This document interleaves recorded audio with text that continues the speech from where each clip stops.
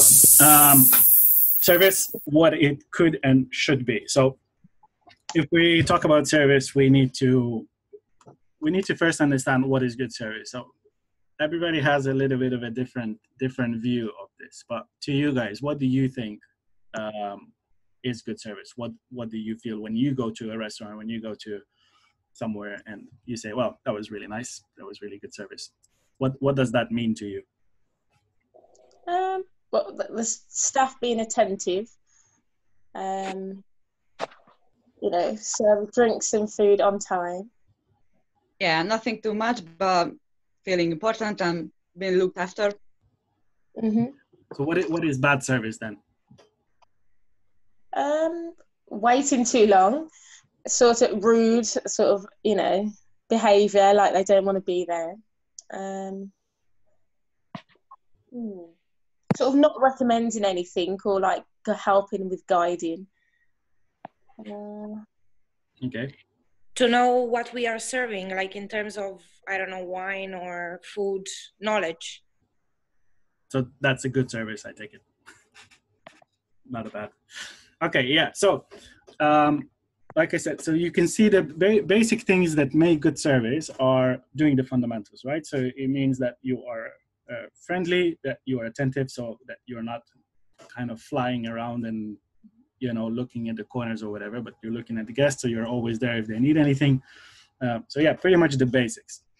But what is exceptional service? So I had this, to me, the best service I've ever had was, obviously you would expect it, in a 3 Michelin star restaurant in Dorchester.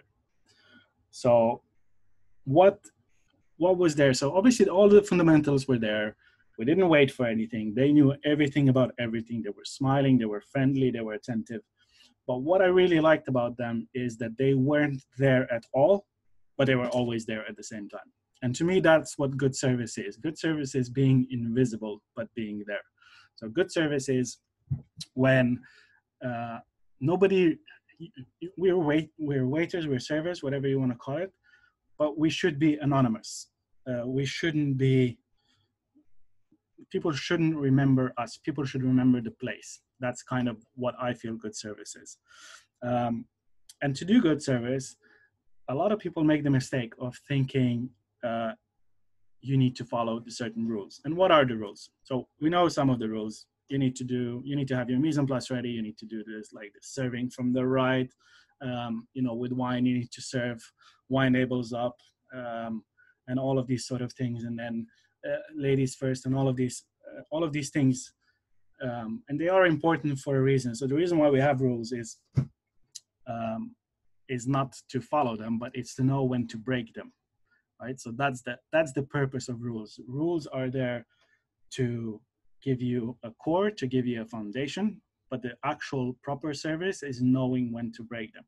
So what do I mean by knowing when to break them? I'm not obviously encouraging you to break the law in general or anything like that, but it's to know that, okay, these are special circumstances. This is what we have to do. So for example, what I mean by this is, and this annoys me most about proper service, as people say it. I'm having a conversation with somebody on my right, and the server comes in and serves from my right. Good, get the fuck out of here. That's not the right way to do it. The right way to do it is avoid conversation, avoid people. Don't lean over them, give them plenty of space, don't be in their face. I don't need you to stand on my right. I need you to stand where there's space, if you know what I mean. Same as with like doing recommendations. You said earlier that people not recommending things can be bad service. Yes and no, right? So you need to judge the room. You need to know who you're dealing with. You have people that are big characters that are, you know, they're gonna come in, and if you try to recommend anything to them, they're gonna think, oh, he's just trying to upsell me. He's just trying to rip me off or whatever. And you can quickly lose a guest like that. So the idea is always judge the rules. So when I try to teach guys how to upsell things, the idea is not to upsell everybody. You're not supposed to upsell everybody. You need to look at your guest. You need to see why they're there. If it's a couple that has their weekly Thursday night out, and they come in and you try to upsell them for a 200-pound bottle of wine, just because, you know, there's a bonus at the end of the day if you sell the most wine, you're going to lose these guests in the long run. You want them to come back because that's how you generate business. That's how you make a successful and healthy business. So if you need to judge them, and if it's just their normal night, you need to give them a wine that's going to make them feel good about this place, and that's it. But if they're there for an anniversary, you need to give them a wine, not necessarily expensive wine, but it needs to be an interesting wine. It needs to be something that they will remember forever and ever and ever. Because ultimately, what you're trying to do in events like this, when it's an anniversary or when it's a special occasion, is give people a memory. I don't think there's many things that are more beautiful than, you know, you're with your wife at your 10-year anniversary and you start reminiscing about your 5th-year anniversary that you spent at, you know, Gaucho Birmingham, and Tia recommended you this beautiful wine with this beautiful backstory of this guy that was running through the vineyards and was kind of, you know, pushing the water down to hydrate the wines or whatever. So it's about that, and that's kind of what I mean by having good service and knowing how to break rules and how to upsell and when to upsell. It's judging the situation. This should be true for everything. Like champagne, right? We're always taught champagne needs to be opened with as little sound as possible, not to interrupt everybody. But what if you've got a group of, you know, 15 Essex girls partying and fun? Are you gonna do it elegantly? Are you gonna just make no noise and stuff like that? What's the point, right? So you need to judge the room. When you got these 15 Essex girls, obviously it's not gonna be probably champagne, it's gonna be Prosecco. But you make a noise, you make a pop, you make them, everybody look at them, because that's ultimately what they're looking for. You know, again, similar, if a guy just proposed to a girl, you want to make a noise. People like that sort of thing. People like that sort of attention. So that's kind of the idea of rule breaking. And but the only way you can break your rules is if you know your rules first. So you need to know everything the right way. How do we serve people wine and food, basically? Who gets the food first? Ladies. Ladies. Yeah. In which order? The oldest one first. Yeah. Senior to youngest. Depends if they have kids. Okay, so you just said senior to youngest, right? Yeah. So, But I thought that's changed. I thought it was now clockwise from the host. if that was true, that it was senior to youngest, how many women do you think you would offend on your average night out? True. Both of them. Yeah, exactly. So definitely not senior to youngest. Doesn't matter which age people are. Ladies first, yes, and in a clockwise fashion. Okay. Is it still ladies first though? I thought it was like just clockwise from the host. No, ladies. Well, again, these are my views. These are not necessarily your restaurant's views. You might have a different rule. But I do think ladies should be first. Why not? Because on the service, I know we're all about, you know, gender equality and emancipation and things like this, but I'm sorry, ladies, I'd like to be a gentleman still, if I'm allowed to. I'd still like to stand at a table when you go to the bathroom, and I'd still like to serve you first, if that's all right. So no, ladies first, clockwise, and then gentlemen clockwise, and then the host obviously last. Does it matter which gender the host is? No. Correct. Always last, even if it's a lady or if it's a 5-year-old girl, she gets served last. Is that true? Would you serve the 5-year-old last if it was her birthday? No. If the parents allowed it. No. See, Of course not. of course not, right? You would serve her first. This is the rule breaking I'm talking about. So if you know the rules, you know what you're supposed to do. But obviously, you judge the situation. It's a 5-year-old girl. She's gonna blow her candles, and you're gonna serve her last. Come on. Right? So this is what I mean by this. And again, so adapting as well. So again, for example, when you're topping up wine, the rules should be followed the same, right? You should be topping up ladies first, gentlemen second. But again, I don't think that is true. If you've got a guy that is drinking much more than everybody else, are you just gonna ignore him or pour him less than the others. No, you pour him the most because he's the thirsty one, which is good for him because he's going to be happy, he's going to be drunk, he's probably going to want to spend more, and obviously they're going to finish the bottle before as well, so that's good for business as well. But you wouldn't necessarily, if I look at a table and a lady's got half a glass and a gentleman's got an empty glass, I'm not going to top up the lady first, I'm going to top up the gentleman first, because an empty glass is worse than serving the gentleman first, in my mind at least. And I think, again, it should be the same for you. It should be good service, knowing when to break the rules and knowing how to do proper service. That makes sense? Yes. Okay. Yeah. Now, again, like I said, with upselling and recommending, now this is the tricky one. And there's, again, for business purposes, yes, you should always upsell. But again, you need to be smart about it, right?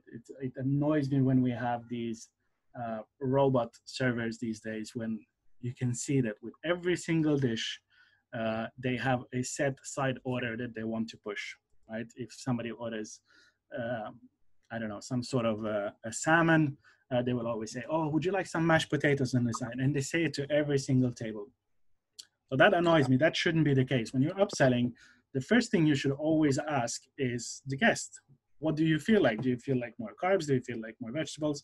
Or in terms of wine, if somebody asks you for a recommendation, don't just pull the first one out of your hat. Pull the first one that you think of, or because again, your manager said today you need to sell 10 bottles of this and this and this. No, get their view first. What do you feel like?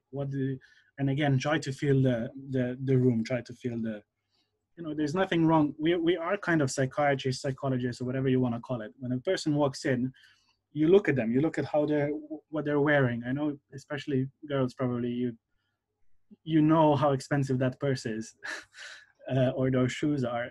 So that can give you an idea of the budget as well, right? So you need to look at your guests, you need to judge them, you need to judge the interaction between them, and again, to use that to your advantage. And then get the questions right. So what are the questions? So if you're talking about upselling in terms of wine, or selling in general, or recommending, let's say, I hate the word upselling, recommending wine, what are the questions you should always ask? What's the first one? How do you feel? Yes, how do you feel, or what do you feel like? Do you feel like white, red? Yeah. Or to go for something maybe that you already know, a grape that you already know, or something like an adventure that you want to try something new, no? Yes, but these would be kind of second and third questions. So first question would be, what do you feel like? Because first you need to get that.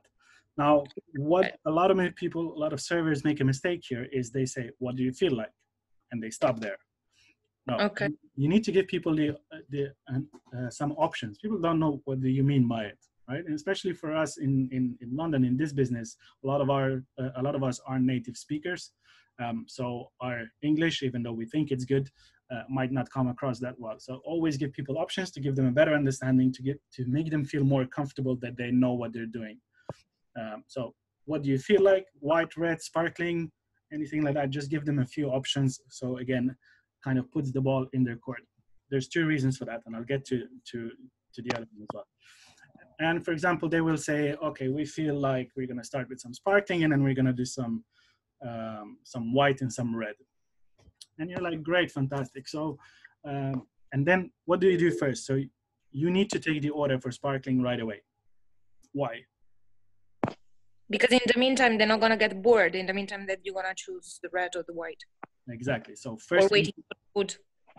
Yeah. So get the sparkling out of the way, so you can serve it as an aperitif while they're choosing everything else, so they can take their time.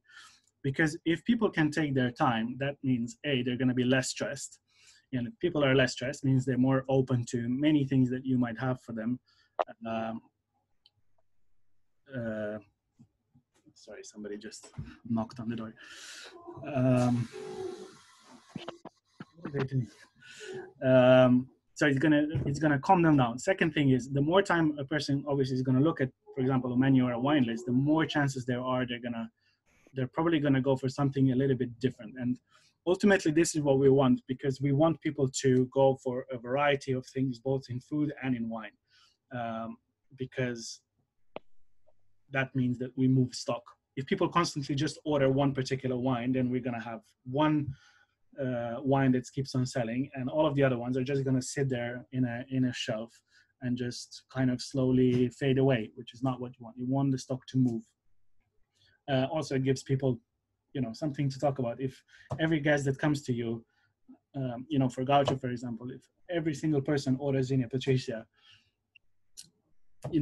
that's a pretty boring experience for people, I would say. You need to get them interested. There's so many beautiful wines that you have. There's so many beautiful dishes. And if everybody just had the same, you're not really providing the best service, as we said before.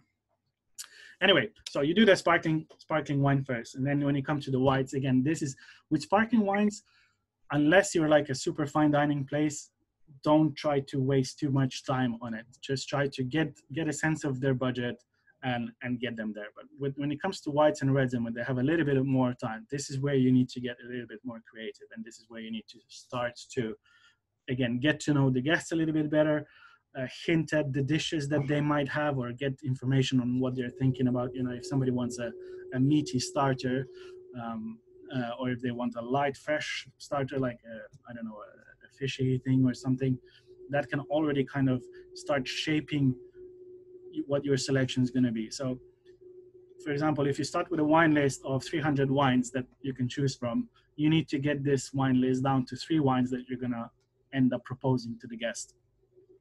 And like I said, this is what you do with these questions. So Elena said very, very well, do you feel like something classic, or do you want to experiment, try something a little bit different, right? So this already breaks down your wine list. Most wine lists are going to be about 60% classic, and then the rest is going to be a little bit quirkier or a little bit more interesting, right? So if somebody says classic, okay, so from 300 wines, you went down to 200 wines now. And then, are there any particular grapes you enjoy or something? Again, just try to get as much information as possible, and this will end up breaking the wines down. And the reason why I said you need to come down to 3 wines is because this is how you're gonna end up upselling or selling the one that you want, because it's all about A, how you phrase things, and B, and this is the most important thing, you can never select the wine for the guest. That's why it always needs to be an option. You always need to give them at least 2 or 3 different options that they will choose from. Now, why is this so important? Because if they don't like the wine, it's their fault. It's not yours, right? It needs to be their fault. Make sense? Yeah. Okay. Mhm. Obviously, your job is to present it accurately. If you're going to say that a Riesling from Germany is, I don't know, an Auslese Riesling is super full-bodied and bone dry, and the guest opens it and it's light and fresh and sweet, that's on you. So you need to know your stuff. But again, you shouldn't be the one choosing the wines. You should let the guest always choose the wines. Okay? Does that all make kind of sense? See. Yeah. Yes. So other rules as well. You've got rules about glasses. If you bring a fresh bottle, do you change the glasses? Not unless they ask. Sorry, say again? Not unless they ask. Anybody else? Yes. Well, I offer them, and if they say no, then no. Correct. So you need to offer, obviously. Again, the idea is encourage not to change the glasses, not because we are lazy or whatever, but it's good for the planet. People shouldn't be using 10 different glasses at the same time. And if you're a wine guy and you go to a wine tasting, you get 1 glass for the 200 wines that you have there. So there shouldn't be any excuses that people shouldn't be reusing their glasses. You should be reusing glasses. That's good for the environment. Obviously, if the wine changed or even the vintage has changed, you do need to change the glasses. Otherwise, you don't want that mixing and blending. But yes, they're not going to ask for it. You do need to offer. So once you bring the host a fresh glass for the tasting, at that point you would say, would you like me to change the glasses for everybody else as well? And again, hopefully they will say no. Yeah, but if it's a different completely wine, what's the point? Of course, you need to change the glasses, no? If I'm drinking Malbec and I will just pass for a Pinot Noir or something like that, are two different wines. Like, I'm not gonna mix everything, because even if I finish my first previous wine, it's gonna mix with the other one, no? Yeah, that's what I said. So unless if it's the exact same wine, you really encourage people not to change glasses. If it's a different vintage or a different grape, obviously you need to change the glasses. Okay, perfect. No, there's no question. There's no offer though. You don't even have to offer. You change it yourself without question. Okay. Okay. Now, in terms of tasting wine. Okay, so why does the host taste the wine? To make sure there's no defaults, or if they like it, you know. Yeah. So in the past, and this used to be the case, the host would literally, you would pour them a taste so they could check that whether the wine is in good condition. Now, as times evolved, most places the server will have tasted the wine beforehand, or at least kind of checked it. But we still offer a taste, and like you said, yes, that is kind of like it's a nice gesture for people to taste it. But technically, what happens if a guest says, "I don't like the wine"? So it's a perfectly good condition, but he doesn't like the wine. What do you do? I suppose. Well, I don't know. You'd try and find out what's wrong with it, and then offer to replace it. But yeah, you know, you don't go. Yeah, I don't know. Do you charge them for it? Because usually, if they don't like it, then we just take it back and let them choose something else. But right, so yeah. See, it's a problematic question, and this actually happens quite a lot. So this brings me back to the one that I said before. Always make sure that the guest chooses the wine. If he unequivocally chose the wine, he has no leg to stand on. Obviously, if he is that sort of, or she is that sort of guest, it's a little bit more difficult. Yes, you will replace the wine. But what if that wine is 400 pounds? Are you going to do the same? You're going to replace it, even if it's in perfect condition? I don't know. Manager's discretion, I think. Yeah, but Yeah. you guys, I assume, want to be managers at one point. What would you do? I don't know. I'd really have to speak to them and see what type of people they are. If there's nothing wrong with it, then I don't know. I'd probably charge them. They've obviously got the money to pay. Definitely, yeah. What if they thought they ordered a 40-pound bottle of wine, but it was a 400-pound bottle of wine? Then it's probably the server's fault, because we should repeat. clarify. Exactly. Well, we should repeat the name of the wine, or make them to point it out on the wine list, so therefore you can avoid these situations. Yes. So that's the whole point. So everything comes back down to doing the first steps right. If you did the first steps right, there is no way there's a complaint ever going to happen. It can't. If you've pointed the wines, when I said when you try to bring the wines down to the, let's say, the three favorites, you always need to show the wine. And this is the trick that I learned at Sketch when I was there. Always kind of gently point your finger towards the price, just so they see it, so there's no excuse. And if somebody says, I don't want to see the wine list, just bring me that and that. No, you will show the price. Always confirm. This is how you avoid things like this. Because yes, when it comes to a 400, 500-pound bottle of wine, it's very hard to take that back. And I don't think a lot of restaurants will take a bottle of wine like that back, even if it's in perfect condition. The only reason why I would personally take it back is if I had the opportunity to serve that wine by the glass anyway, and I could kind of get rid of it that way. But otherwise, there's no solution there. And what this means is you're going to have an unhappy guest. So again, very, very important that you never choose the wine for them. They need to be the ones choosing the wine. Again, this just protects you from all of these things. And like I said, very, very important. Okay, enough about bollocks like this. Let's talk about decanting. And decanting is one thing that I'm a big fan of. So guys, when do you decant a wine? When it's too old. Okay, keep saying reasons. What else do you think? If you've tried it before and you think it needs it, if the guest asks for it, because I mean you can decant any wine, even if it's the cheapest. When you say you think it needs it, what does that mean to you? Like if you've tried it before and you know that it needs a little while to breathe, for optimum Okay, flavor. that's a good point. So how does it change? What does the air do to it? Opens it up, sort of makes it, you get the full of flavors and smells from it. Aerates. Is it aerates, I think? Yeah. So do you know why that happens? Why does air do that?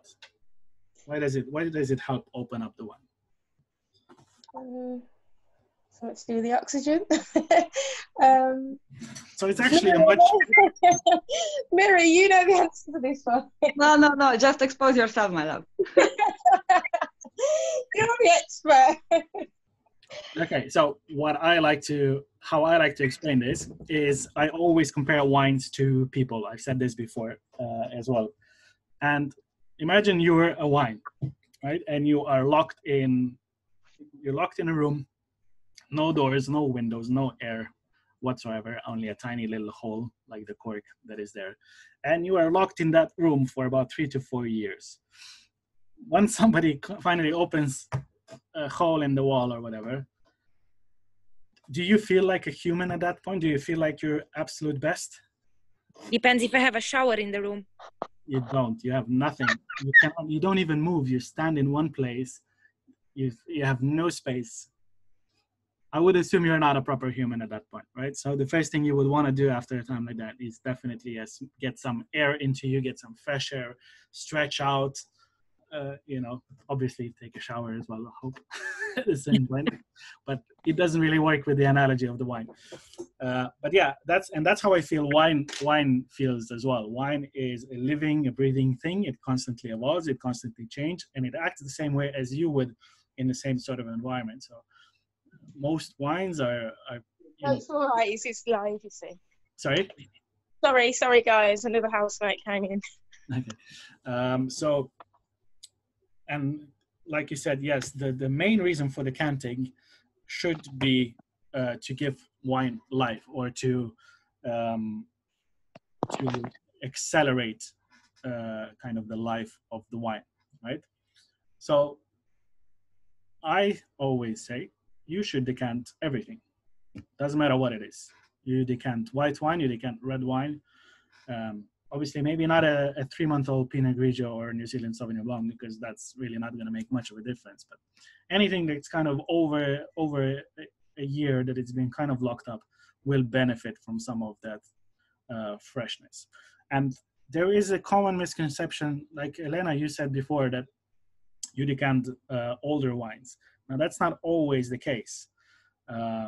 It's quite the opposite, actually. The younger the wine, the more it will benefit from decanting, because when it's still young, it had all of those aromas, and they're kind of bunched up in that tiny little space between the cork and the wine, and they're just kind of dying to get out, and you need to kind of help them out.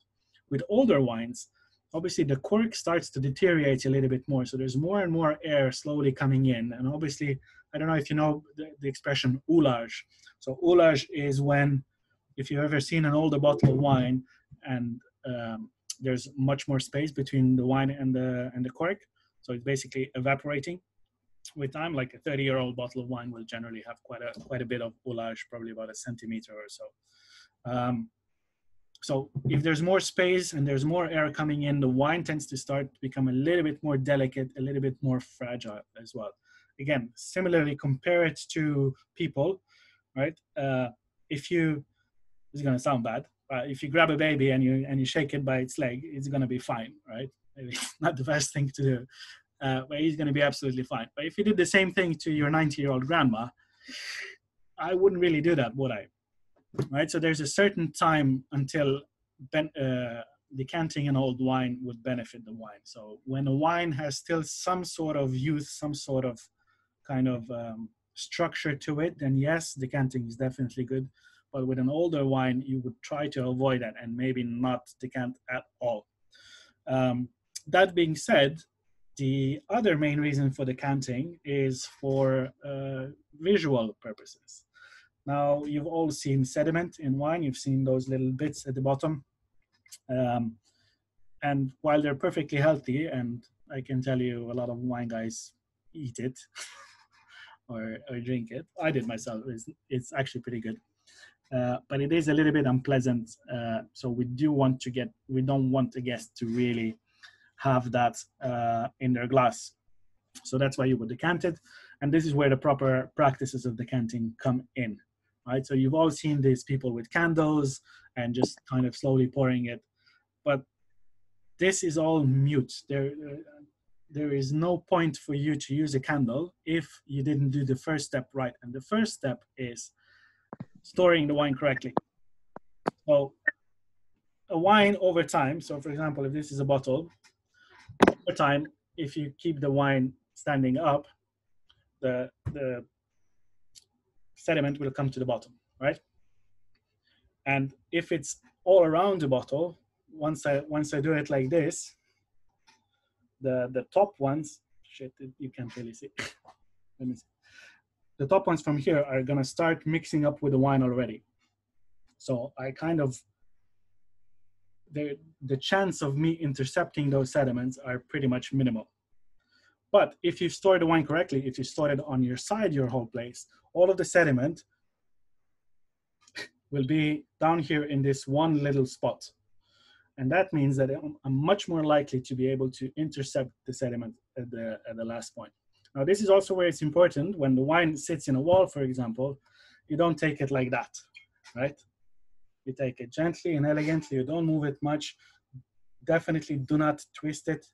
Always needs to be like that. So what this means is, that's why I get upset when I see our wine wall and the wines are not pointing the labels up. Because as we know, if you want to present the wine to your guest, the label needs to be sitting up.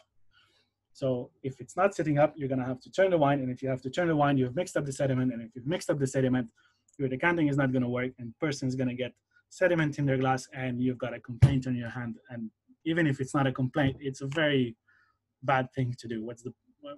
What were you trying to do with decanting anyway if you didn't intercept it? Right, so very important that the wines are, pardon me, always stored correctly, always on their side with the label facing down.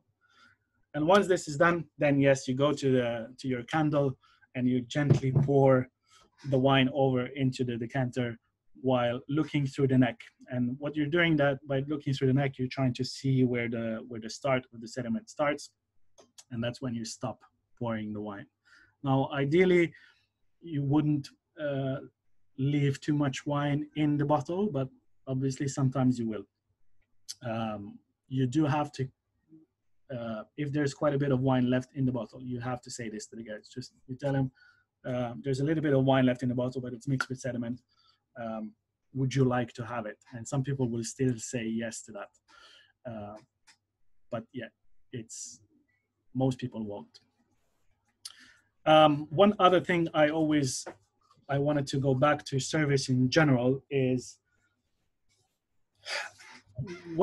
how do you open bottles, right? So the main thing I don't like about service is when you go to a place and a waiter opens the bottle in the air and he wildly twists it around like that as he cuts the foil and then, pulls it up. That shouldn't really be the case. You should always really be putting the wine on some sort of a station, or if there's space, on the table in front of the guest, and just gently pour the wine over there. So it needs to be confident, it needs to be quick, but it needs to be elegant as well. It doesn't matter where you work, whether it's a McDonald's or it's a 3 Michelin star restaurant. You should always be elegant at whatever you do. If you're not elegant, that actually makes people lose appetite, and it's not good. And yeah, same comes to decanting. Don't be afraid of it. There's not much you can really mess up. As long as you're gentle and confident, everything will go absolutely fine with that. Okay, you guys have any questions about decanting? Oh, by the way, I did mention, when I said decant everything, I do mean everything. Even champagne, even sweet wine, you can decant. Obviously champagne, be very, very, very gentle. if you do it, but you can decant everything. I've got a question. Yeah. If we are in a busy service, for example, I don't know, Christmas time, or you've got a full building and everything, and you've got just 3 decanters in the building, Yeah. what you gonna, like, which one you're gonna give the priority to decant? In that point, I think depends of the guest, if he asks, like, necessarily, no?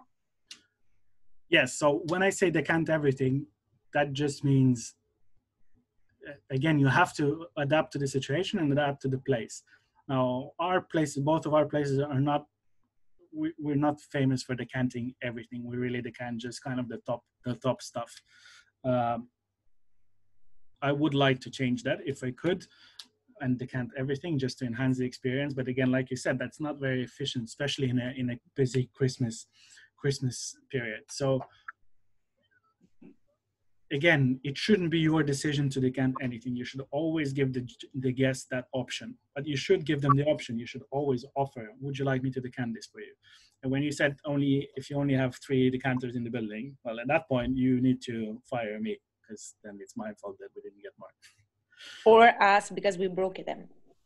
Well, I didn't want to say that, yes, because last time I bought 24 and I think we've left with 12, so. And another one. Yeah. Once one guest asked me to filter the wine. So I just like went around and asked everybody, because of course I didn't know how to filter it, or what to use to filter it. And we've got this small little tiny filter that is coming with the coravin, if I'm not wrong. And I've done it, like I've put the filter on the decanter, and I just filtered the wine through the filter into the decanter. Is that right? Or? Yeah, I mean, that's definitely the way to do it. Why did he ask you to filter it? Was it really bad? No, because was a night that they were like Martin's friends, Yeah. like, and they both, like, without corkage, like 20 bottles of wine, and they had 20 glass each on the table. And actually I used another table for the service, because I was opening a bottle after another.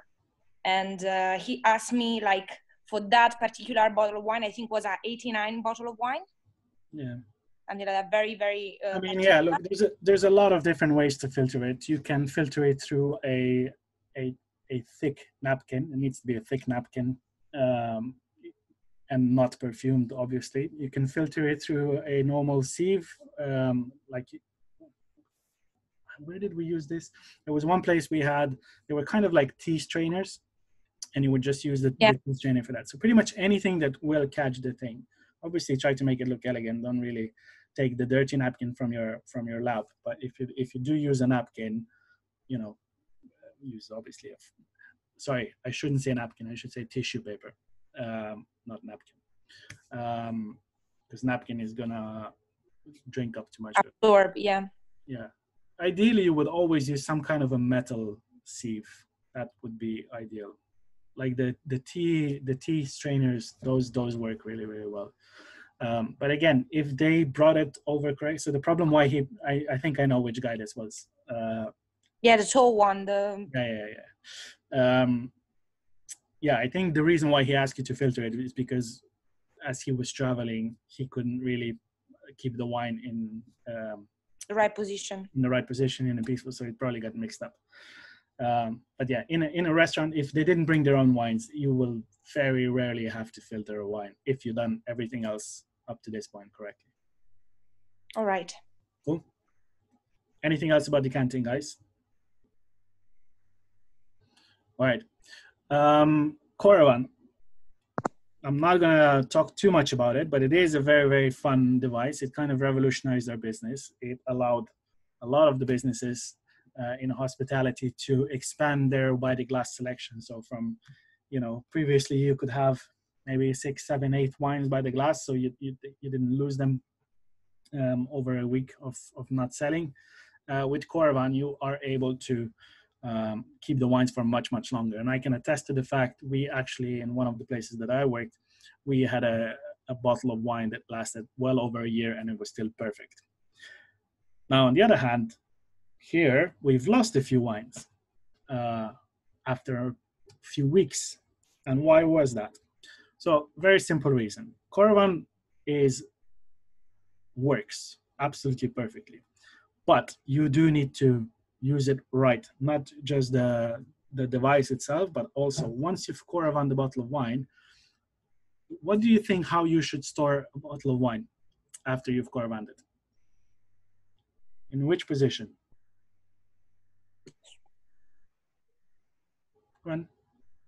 Like not in the wall. Upright. Then, yeah. Why upright? Why? God doesn't know. So, Okay, so if you keep a normal bottle of wine upright, what happens over time? The cork dries out, no?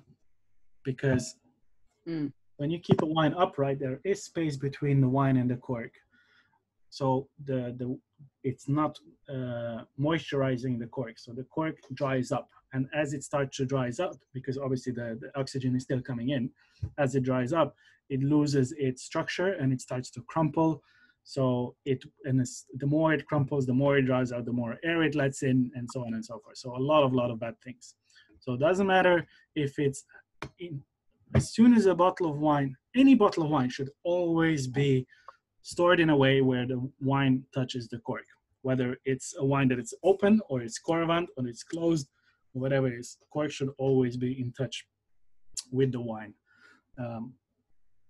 Ideally, at least, even if you can't do that, obviously some places are stuck to having their wines upright. At least try to shake the wines once a week just to give them a little bit of moisture so they don't go bad. Or ideally, you would have a proper place at least for them, which would be relatively wet. Well, not wet, but moist. That makes sense. So this is one thing that I've noticed. So if you store the wine correctly, even on coravin, it can last for a very, very long time, and it will be absolutely perfect. It will be fresh, but do keep it down. So this is one of the things. Also, if you keep it down and if you keep it in the right position, you are not going to have a problem with the cork bits. So as you know, because the coravin has that little needle that goes through the cork, pretty much pumps the hole through it, you can be left over with some bits of it in the glass. Now, while there's nothing wrong with that, cork is natural. It's a tree, basically. It's, again, not very, very elegant. So if you do keep the wine on their side, it's less likely that these bits will come in. But what do you do if they do come in? Elena, you should know this. You've just had the answer for that. Filter it. Filter it. Yeah. You don't want to serve a guest with cork bits in your glass. I learned that the hard way at the two Michelin star restaurant because I didn't pay attention. And this is what I learned most there. It's about paying attention to every little detail. It does matter. One piece of cork bit matters. Do not put it in there. Okay? Now, there's one last thing that I want to show you guys. And I've actually, because I cannot do it even if I wanted to, I've actually took a video from online. And this is a very interesting technique that you might see sometimes, but it's quite an interesting one. So sometimes a wine is so old that the cork is completely crumpled. So there is no way to safely remove it from the bottle. Now, what do you do in that case? So this is where pour tongs come in handy. And pour tongs are this. I'm gonna show you the video, and you'll see what it is. So one element of the service here at Madison Park is do you hear the sound? Try to always push the envelope, do something different. Yeah. Classicism. One thing that we do here is called port tong. It was a technique used specifically for port, as you can imagine, to bypass the cork and just get at the wine. You know, red port. You know, typically the ruby ports, the vintage ports. They're aged for quite some time before they're kind of enjoyable in a way. Sometimes up to 50, 60, 100 years even. At that point, the cork does nothing other than keep the wine in. It's not very easy to pull it out. So what you'll do, you'll just essentially cut the top off the bottle and pour the wine out. So these are the pour tongs. Pretty simple process, actually, and it tends to be, this is the most dramatic aspect of it, is the fire, because it's a very seamless, quick cut. but it's very beautiful when I think when executed well. It's effective. We just need to get up the wine. We don't need the cork. We don't want the mess. So we usually put this over the flame for about a minute or so. We need to get the tongs red hot.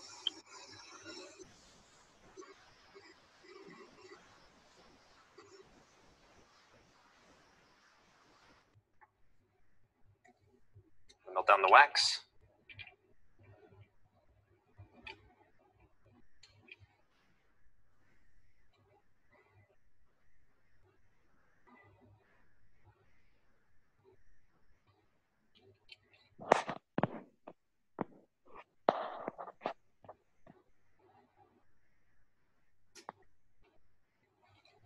Drop this in the water.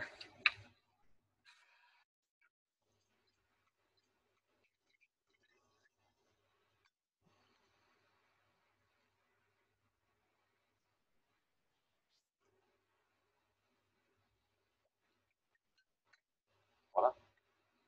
Oh, wow. Now we'll just decant it.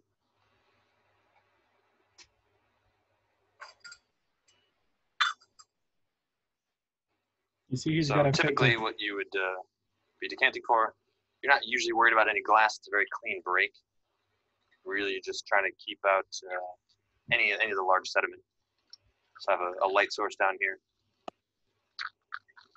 Just watching for sediment.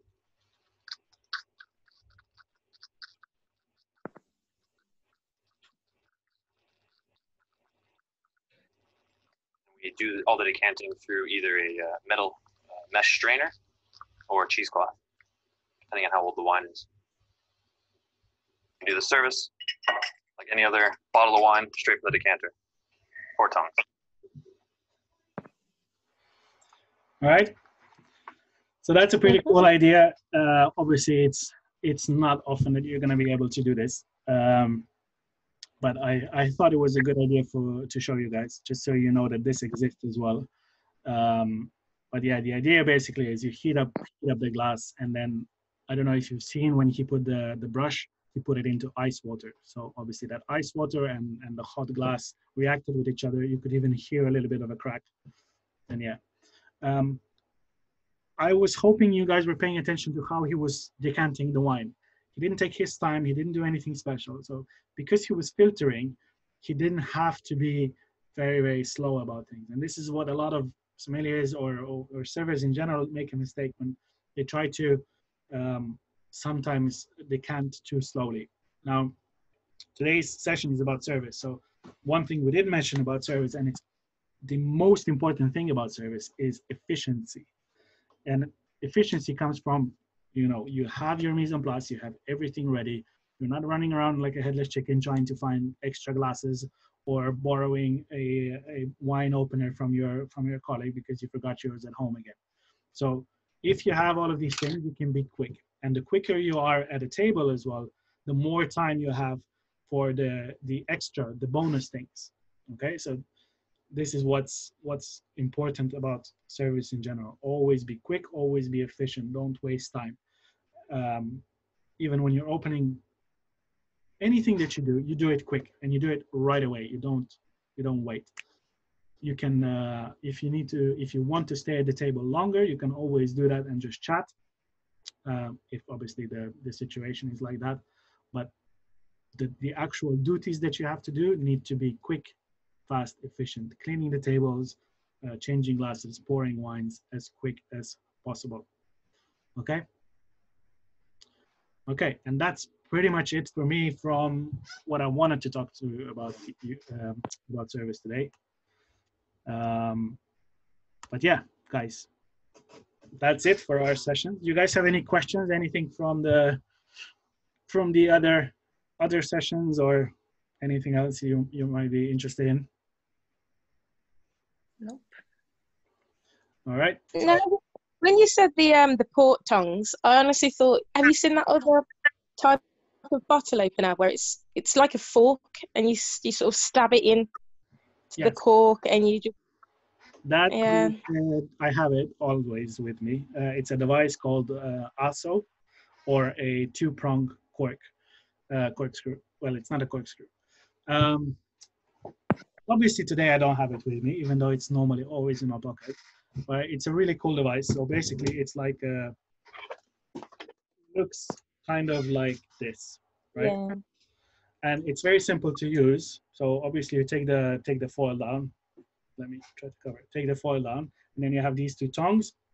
One of them is generally a little bit longer than the other, and you would put the longer one between the bottle and between the cork first, and you kind of stick it maybe like a half a centimeter down, and then you put the other one on the other edge between the cork and the bottle. And this is where a lot of people make a mistake and they start to push down on the cork, which you shouldn't do. What you should do is you start just swaying the wine, swaying the tool, the asso, in your hand, and it will automatically start going deeper and deeper. You don't have to, if you push, you will push the cork in. But if you just kind of sway gently, because of the movement, it will just kind of slide into, and it will hug the whole cork. And once it hugs the whole cork, all you have to do is turn the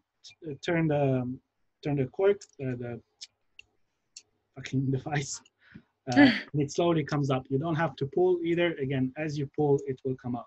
And the good thing about the asso is, again, because it hugs the cork, it doesn't make a hole in the cork, so you're not going to get any sediment in the bottle.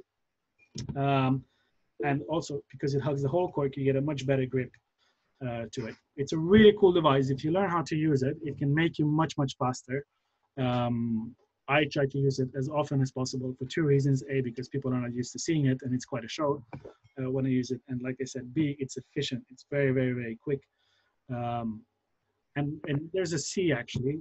The good part about that is if you have a good asso, it will keep the cork between the two prongs. And that actually allows you to even put the cork back in. And that can be a pretty cool idea when you are decanting wine.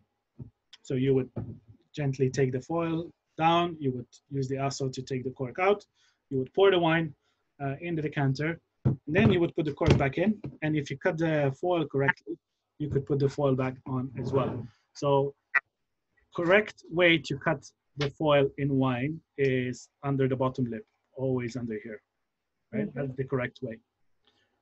The worst way to do it is at the top. This is, for some reason, the Italians like to do it up here, but don't do that. It is not, it doesn't look good for one, and it can give you quite a bit of like drops falling off of the wine. Now, I've actually learned a third way, and it was pretty much the reason why I took my job at Sketch at the time. I came to my trial shift, and the wine director, Fred, was opening a bottle of wine, and he cut it here in the middle.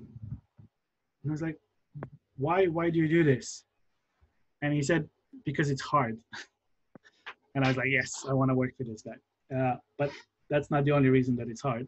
The good thing, if you cut it in the middle, is that allows you to actually put the foil back on top, and it can actually look like the wine is still closed. So again, it's a really elegant way. So if you've decanted the wine, if you even put the cork back in, and then you put the capsule back on top, it kind of looks like you haven't touched the bottle. So it makes for really, it makes for that little detail, like the extra service that I said, that just kind of makes the evening for the guest a little bit more special. Another question. I've seen a lot of people, like my colleagues, that after opening a bottle of wine, they're leaving the cork on the table. Is that like part of the standards, or for what? If the guest asks?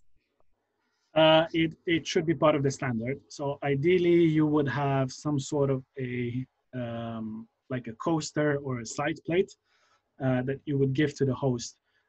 So once you pop the cork off, before you pour him the taster, you would give him the cork on some sort of a platter. Now, some people collect corks, so that's one reason. Some people just want to check the corks. But yeah, I mean, it is a rule, it is a standard. It's not that followed anymore. Again, the main reason is because of the mess and the efficiency, right? So this is an extra step that you have to do. So you need to judge, again, where you are and what sort of situation you are in. If it's a slow Monday night and you've got some really special guests, by all means, you do every single step. You take your time with it. You do it right. You do it specially. Of course. But again, on a Friday in December, I would much rather you just everything that's dirty, everything capsules, corks, everything, just put it in your pocket. Make sure your service is quick and efficient.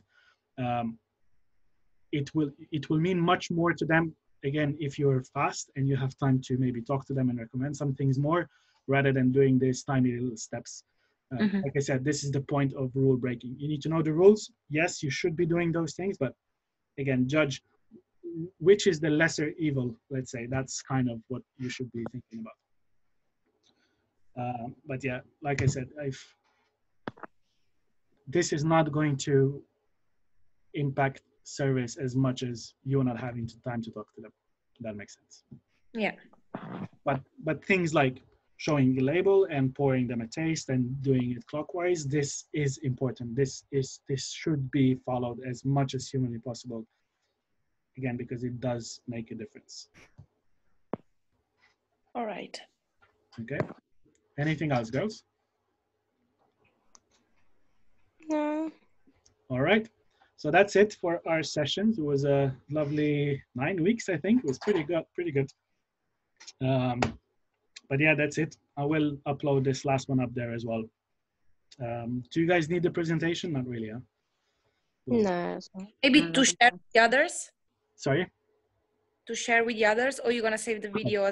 Yeah, I'll put it on. It's fine. It takes me a few minutes. All right. But yeah, thank you very much for your attention. And yeah, that's it. If you have any questions at any point, just contact me. You've got, even on the website, you've got the contact form if you don't have my details for some reason. Okay, thank you guys. Thanks a lot. Thank you very much. Thank you, Lena. Cheers, bye-bye. Thanks, Em. Bye.